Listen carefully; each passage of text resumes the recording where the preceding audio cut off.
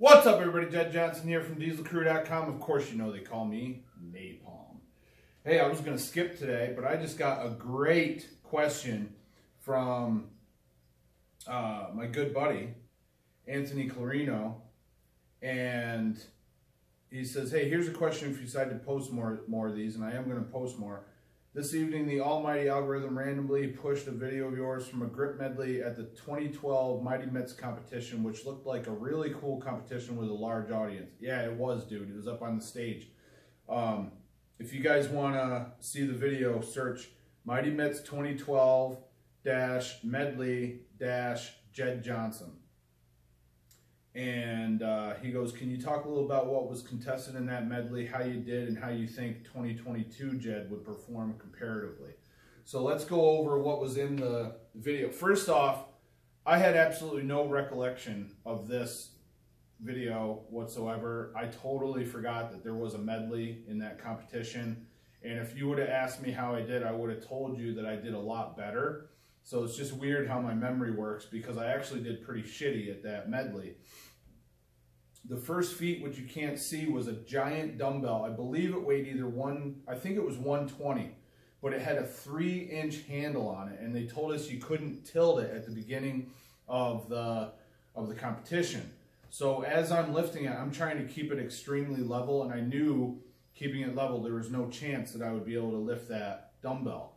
Every single person that loaded that tilted the shit out of it. And one dude even used his leg to load it up on the platform, as far as I recall.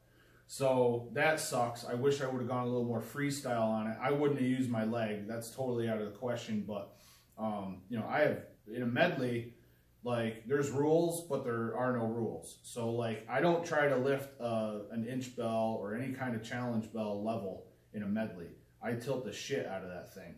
So, that was the first thing. Then it was 2 thick 45s, which you can see I lift really, really easily. They had this cool rack that contained it and kept it standing up so it didn't split and splay.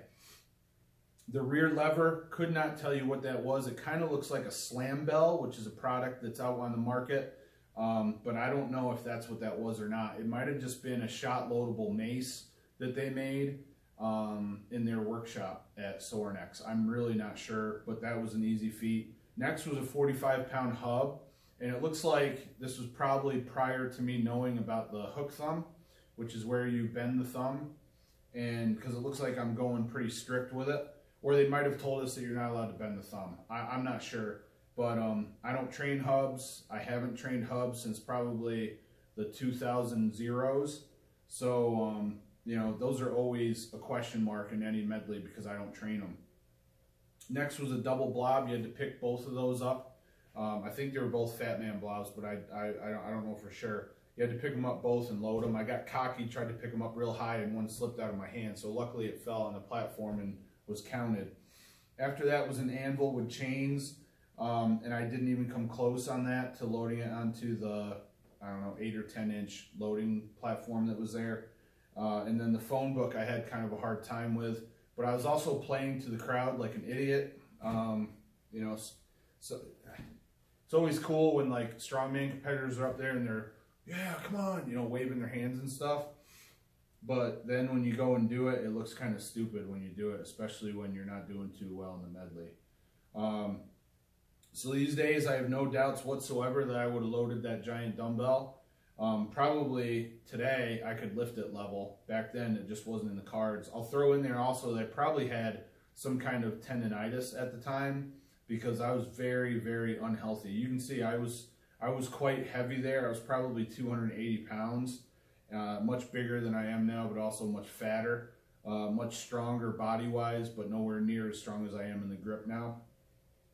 I think I would have easily loaded that challenge bell because I have one of those, and I don't train on it much because it's in my home gym, but you know, anytime I want to lift that, I can lift that. So I feel pretty good about that. Obviously I'm going to get the 245s, the rear lever, I'm going to smoke that to this day. The 45-pound hub, probably I would get it, and if I knew that that was going to be in the medley, then I would train it, but I don't train hubs just for no reason. I basically only work on them when they're in a contest. Double blob, I probably would have cleaned both of those if I had to do that medley today. The anvil I feel much better about. I know more about anvil technique. I'm much better on anvils. I mean, I can lift my 200-pound anvil any day I try. Not always on the first try, but any day I give it a try. And then the phone book is never a problem either. So cool question, Anthony. Thanks for putting that in. We got her done real quick here. Hope you liked that video. If so, give it one of these, everybody. Be sure to subscribe, share with your friends. Any other questions you want me to cover, put them in the comments section below. Thanks, and all the best in your training.